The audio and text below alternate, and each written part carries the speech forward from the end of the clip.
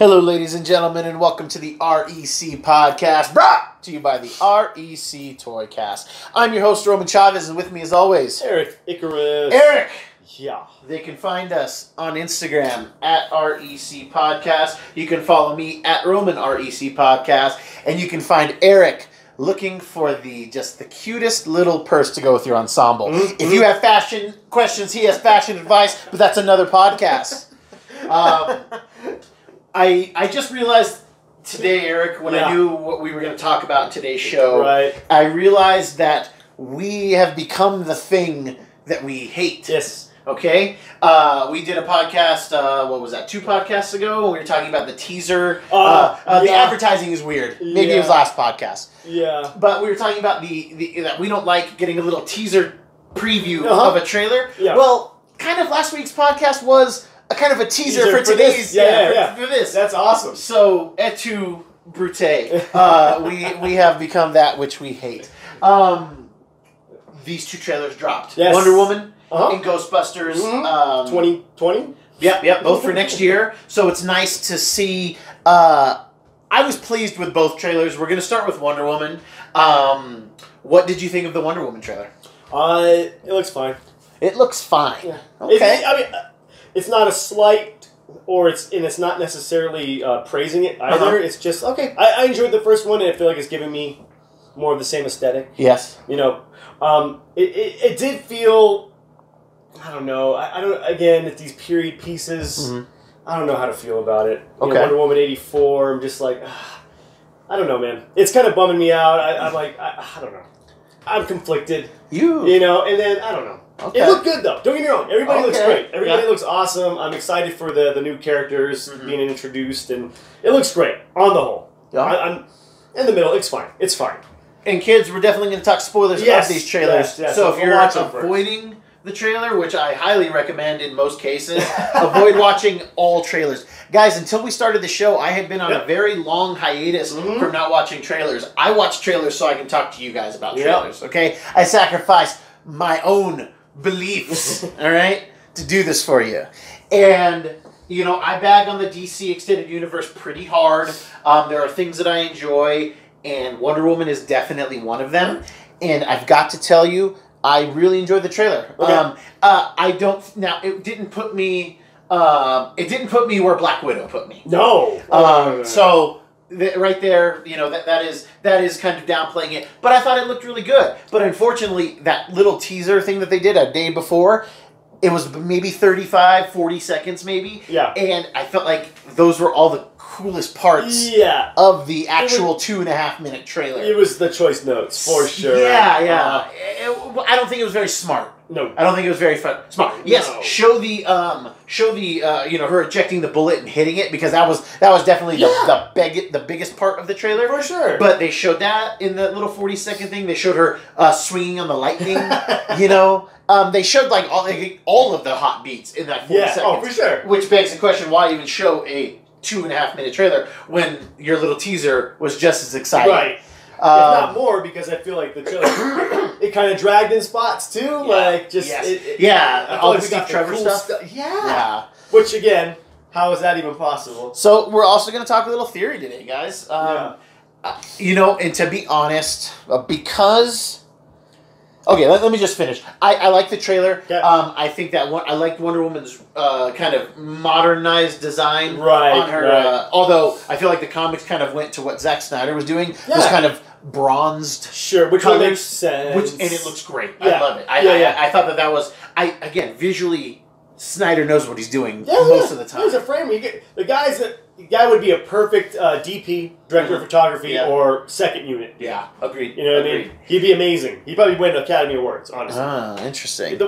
No one frames a shot like him. Yeah, he does have a great, unique style, and I do thoroughly enjoy it. As far as helming movies, he hit a couple home runs. I feel like Patty Jenkins is doing her best impression of Zack Snyder, but putting a woman's touch on it, and I think she's delivering. Okay. I think she's delivering. Because part of my issue with Zack Snyder, too, is that everything is very dark. Like, looking. Yes. Yeah. Like, saturated. So, I think that Patty kind of just, like, you know, she took the little the little brightness bar on her phone and went more towards the middle. Contrast. Yeah, the contrast bar. Yeah, the contrast bar, and she went a little right of center. Yeah. And I'm digging it, and I think that might become her style as a whole for these movies, because this did remind me of that last film. Yeah, it fits very well into the universe they're creating. It reminded me a little of Wonder Woman's big scene in Justice League when she's at the Louvre or whatever. Yeah. So I think, and I'm not trying to diss Patty Jenkins. I just think that she's doing. I think her style for these movies might become that. Her best impression of Zack Snyder while trying to be a little lighter. Sure, because she has to adapt to his style. You got to remember, this movie was shot 2 years ago. Yeah. So they wanted it to kind of fit into maybe what Zack Snyder was doing. So that would make sense. That's true. But again, it's fine. Yeah. And it looks. Again, I think she's a way better director than Zack Snyder. But yeah, it's gonna be great. Yes. I have no quabbles. Yeah, it's gonna be fine. It didn't make me not want to watch the movie. Yeah, for sure. Yeah. Whereas like some Shazam stuff, I was like, oh, why is this a thing? So, okay, I don't know significance of 1984 for Wonder Woman, and if we're going to be honest here, Wonder Woman is probably my least read of the big three from DC. Okay. Right. And it's for no other reason than some of the stories just don't really do it for me. Sure. Oftentimes they'll get me because they'll have a really good artist on there. Yeah. Your Terry Dodsons, especially Terry Dodson and Rachel, the husband and wife duo. Their Wonder Woman was beautiful. But they always tend to have really good. Adam Hughes was big on the book for a long time. And it's nice to see Patty kind of, doing this period piece. I don't know what the significance of 1984 is. Sure. So I don't know if maybe Wonder Woman comics were really big then in 84. Right. And so they're kind of like hinting to that. I'm not sure what that significance is into the story. Right. Steve Trevor's character, as you said, we know that he went full on Steve Rogers. he went Rogers himself, but did not have the super soldier serum to back it up. Yeah. Yes. I gotta put her in the water. And you can just land it. No, dude, you're a good soldier. Just like you don't have what are you doing? Nothing on here is rigged to explode. Anyway, so I don't know why he's there, because not only is it 1984 and is he dead, but then that's like a significant because her movie was World War I. Right. So what is going on here? Yeah. That was kind of the part of the trailer I didn't like either. Was him like doing the man at a time, like, ooh, what is this? Yeah, a trash can. Oh. Like, wait till he sees like colored people sitting at diners. Oh my god, yeah. He's like, wait, what is going on here? Like, wait, what? Right. And Pedro Pascal is going to be playing Maxwell Lord. Do you remember me telling you who Maxwell Lord is? The name sounds familiar. So Maxwell Lord is the that guy who's the low-level telepath who got control of Superman, and Wonder Woman snaps his neck. Yeah. He's playing Maxwell Lord, and that is fantastic casting. That's cool, because maybe we'll get something like that. Yes. So theory-wise, part of me thinks that Max Lord, and in comics, Max Lord actually, the Justice League needs funding. Right. And so, he ends up, funding the Justice League for a few years, out of Detroit, of all places. And he's kind of somewhat of a benefactor. He's like a Tony Stark without actually, being in the field. Sure. And, but he's got low-level telepathy. So, me or you, he could suggest things to us. Gotcha. But any of the big dogs, it's difficult. Yeah, for sure. So, and his nose always bleeds when he does when he's using his powers. He ends up becoming the White King or the Black King for Checkmate, which is their quasi-shield organization. Okay. Checkmate has a black set of the chess pieces, and then a white set. So that's how they keep the balance in their secret organization. Okay. Right. There's a white king and a black king, and so on down the line. Okay. So they kind of keep each other in check while also doing espionage. Sure. Very complicated concept, but interesting. Yeah, but it sounds very cool. Yeah, Waller's been the Black Queen and stuff like that. You know. But I hope they do dig into that story. So maybe I would say even maybe Steve Trevor is not even there. Maybe he's just suggesting that to her. I don't know, man. He was in there a lot, but that's a great idea. You know what I mean? Like maybe he's on that level in the movie where he can just suggest it to everybody. Because he's like holding like a gemstone, like a rock at some time. Is he getting a power boost? I don't know. That's a cool idea. I didn't even think about that. If he's suggesting that she's there. Wow, that would be deep cuts comic stuff. Right. And that would be hardcore. Because usually when we get the Wonder Woman Steve Trevor story, we just kind of update. Yeah. So like we just make contact with the Amazons like way later. Right. So he's like a black squad in Afghanistan or something, as opposed to being in World War I. Right. I don't remember if he's British though, and I don't remember either. I mean, Chris Pine didn't play him British, but I was wondering if he was. That'd be funny if he did, though. I wish he did. Right. So, that's interesting. There's been some talk online, like people making suggestions, like, what if it was Martian Manhunter? I don't see Manhunter doing anything like that. Like, it'd be cruel. What would be the point for him? There's no payoff for him. He's too logical. Or is there just a different type of shapeshifter? Sure. But he knows things, so that's hard to fake. Yeah. And then Wiig? Yeah, Kristen Wiig.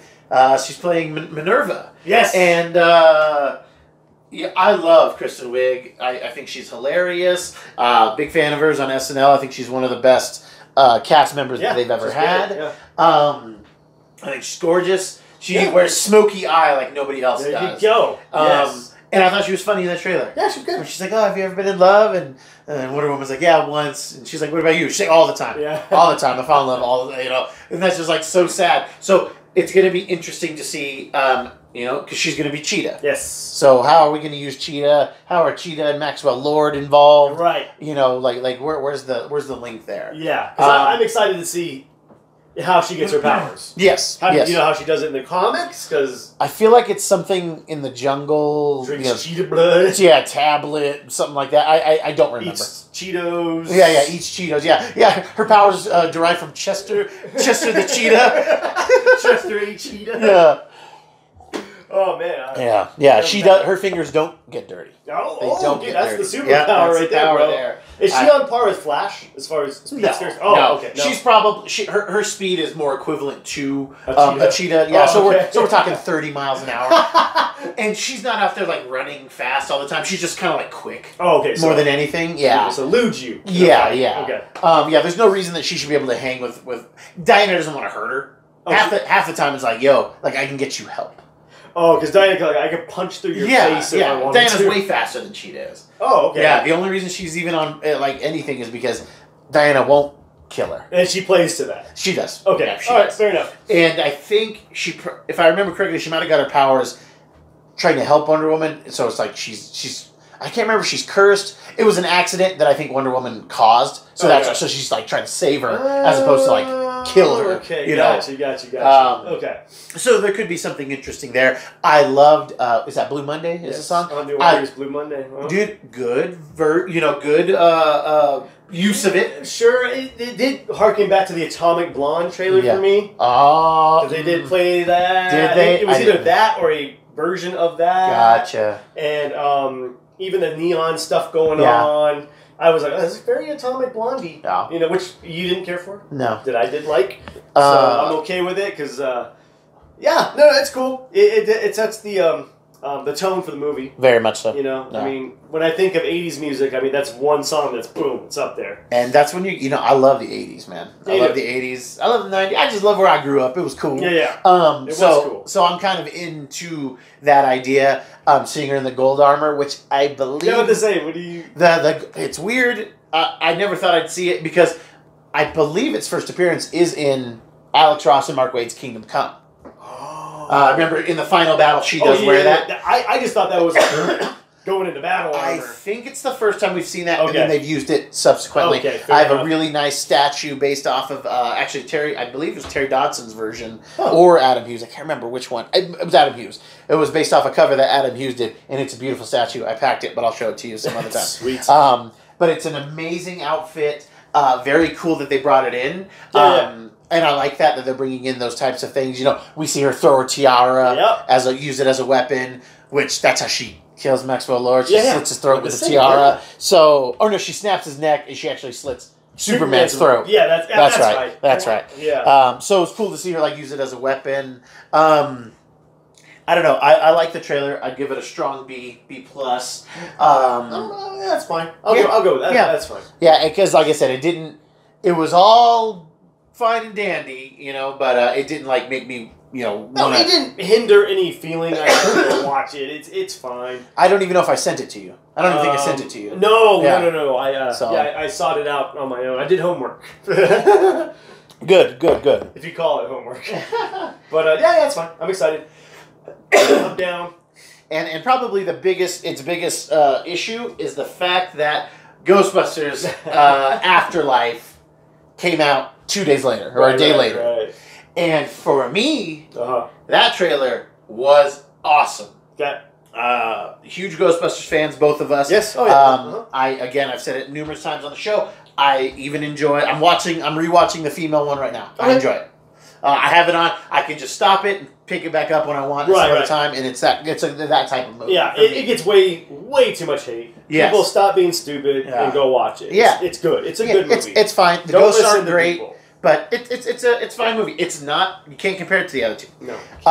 But it's its own thing. Oh man, if this trailer isn't better than anything I saw in that All Lady Cast movie, I'm sorry, guys. I'm sorry. I know that's very double-sided.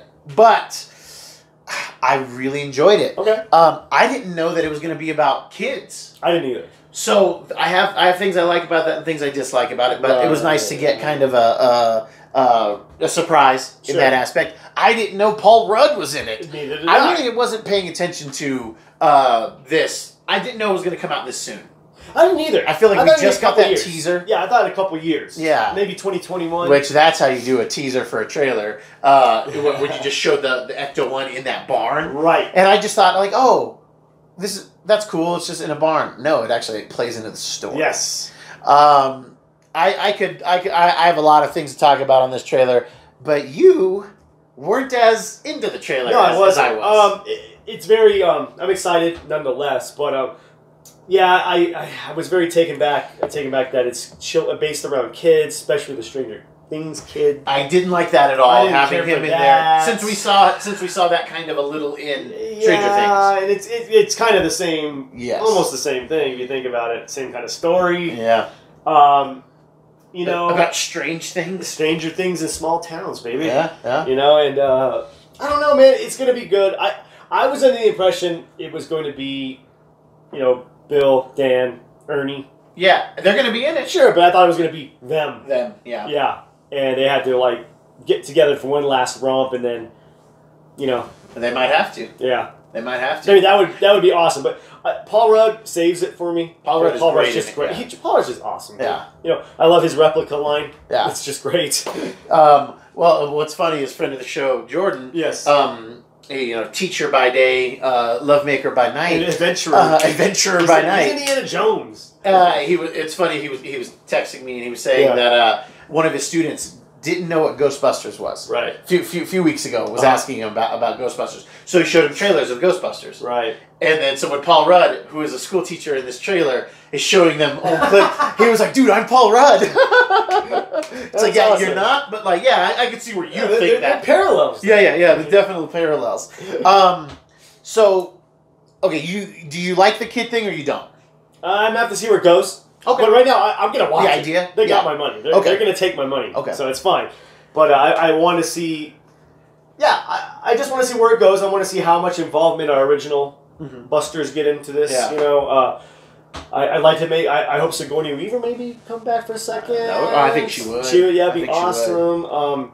Yeah, I am excited. Okay. Hands down excited. Shot really well. Written by Jason Reitman. Yeah, written and directed. You know, he always said he never really wanted to do his father's work. Right, but come on. But felt compelled to. Sure. And I think, and I this may be just something I'm making up, guys, but I think I heard him say something to the effect of especially when you watch that last one, he was like, "Oh, like I gotta do it. I gotta do this for Harold. Yeah, I gotta do this. Yeah, like almost like it was bestowed upon him. I may be making up that story, but I thought I remember seeing him say something like that. Yeah, and Ivan's producing it. Yes.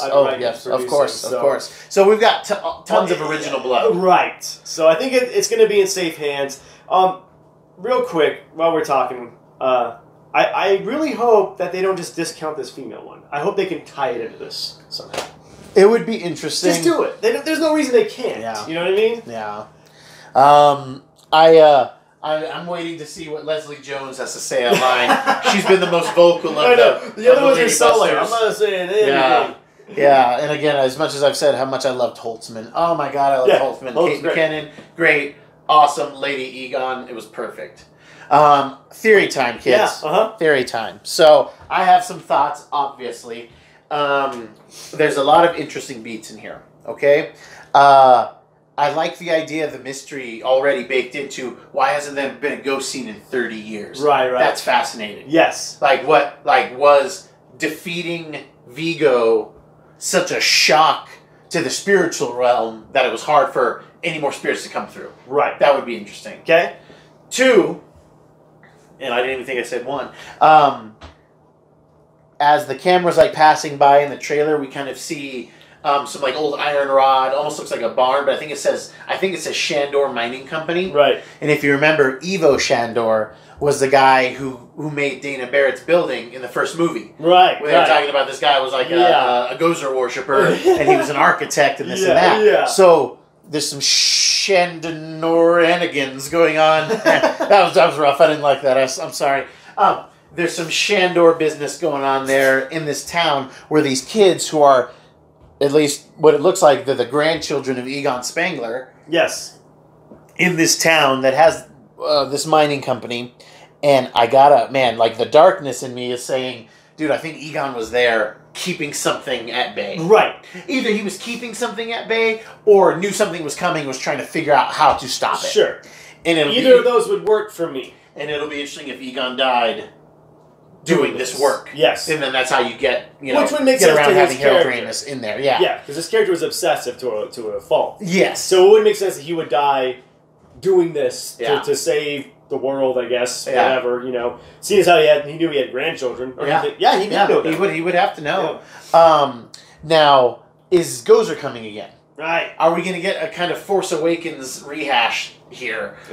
But I'm fine having Gozer be an issue, or at least Gozer worshippers or something. I'm fine with that. Yeah. I just don't definitely. I don't want a retread. I don't want a full retread. Yeah. I'll be okay with a couple beats. Give me Slimer. Yeah. I think we'll get Slimer. It looks like we got one of the Cortho, or I can't remember what Dana's was. The Keymaster and the oh god, what is the key?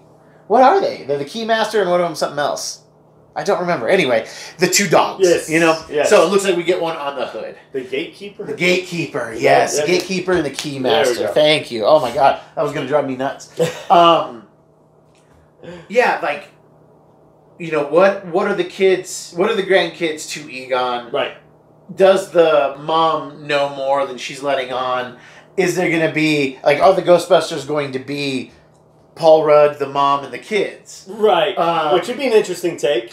And we talked about this in our previous episode about the advertising, and where we said we thought that the picture, the image that they showed us as the kind of preview for this, instead of giving us footage, was the way to go, because it felt very Marvel. Well, I thought this felt very Marvel too. Oh, big time. Because what wasn't in there? None of the original Ghostbusters. Nope. Which we know that they're in the film. Right. So, yeah, you don't have to... we still have no idea what's going on. Yeah, you don't have to blow your load on this one thing. Yes. And I think that was great. And then having Venkman kind of talking over it, over the trailer and everything from Call It Fate. Yeah. From Ghostbusters 1 when they're in the prison. Or was it Ghostbusters 2?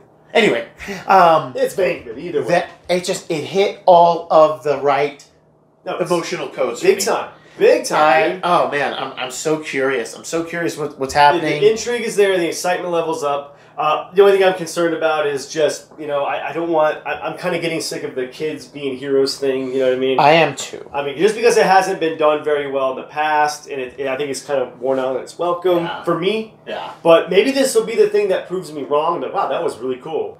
Yeah, because, I think we'll probably have to have one, but off the top of my head, I think that if you're going to do younger Ghostbusters, you do Kate McKinnon, you do Kristen Wiig, you do Michael B. Jordan, sure. you do, I'm trying to think who else is Rami Malek or something. Sure. You do somebody who's hot right now, and you do this very eclectic cast, but then you have them, being taught. Yes. So, having said that, not knowing that it was going to have to do with the grandchildren of Egon Spengler, I'm super into that. Okay. I'm super into that. Okay. It's going to be really fun. And, we were probably too young when we watched it, but, we all enjoyed it. Oh, yeah. We all enjoyed Ghostbusters because I think it came out in 84, right? It did. So, that was the year we were born. Yeah, yeah. Wonder Woman 84, Ghostbusters 1984,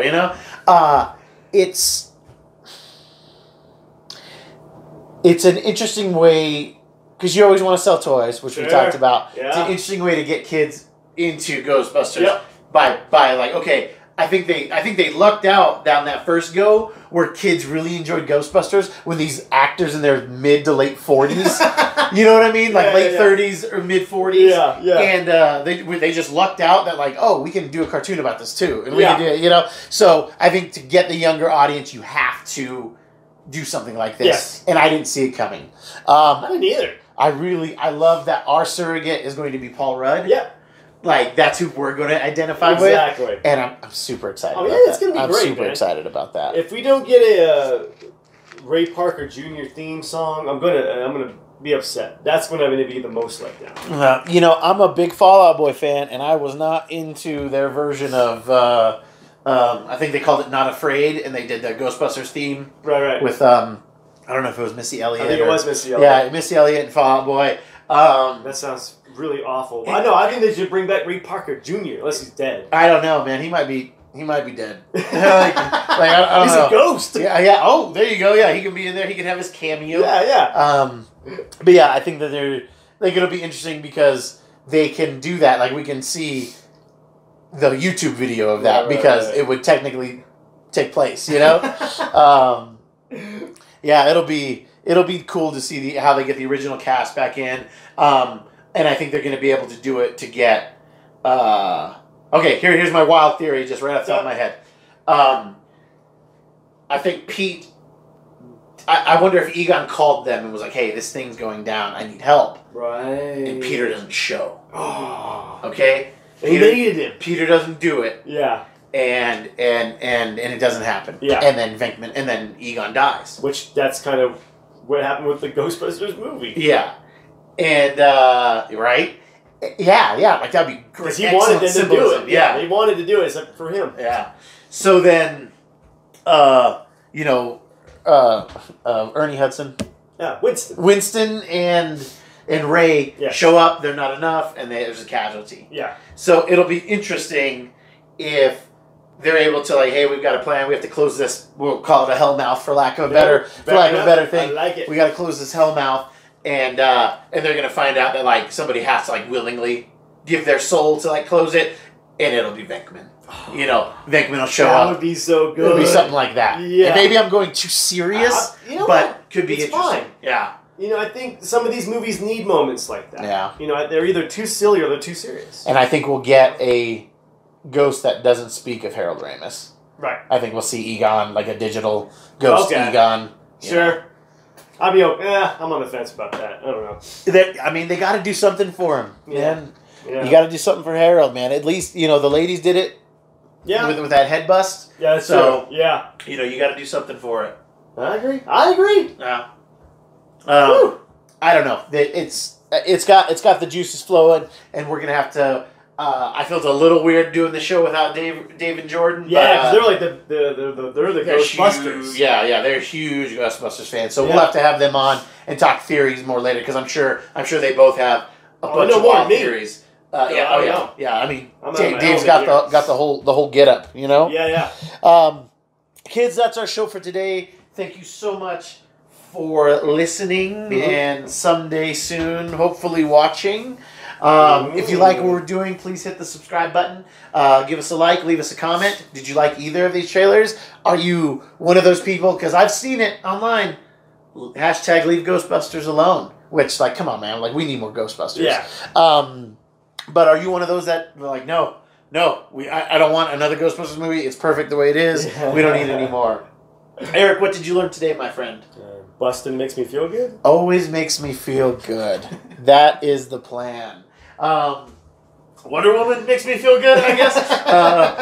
Lassos and then light bondage from the old... now you're speaking my language. Yeah, there you go. But, invisible airplane, we need that.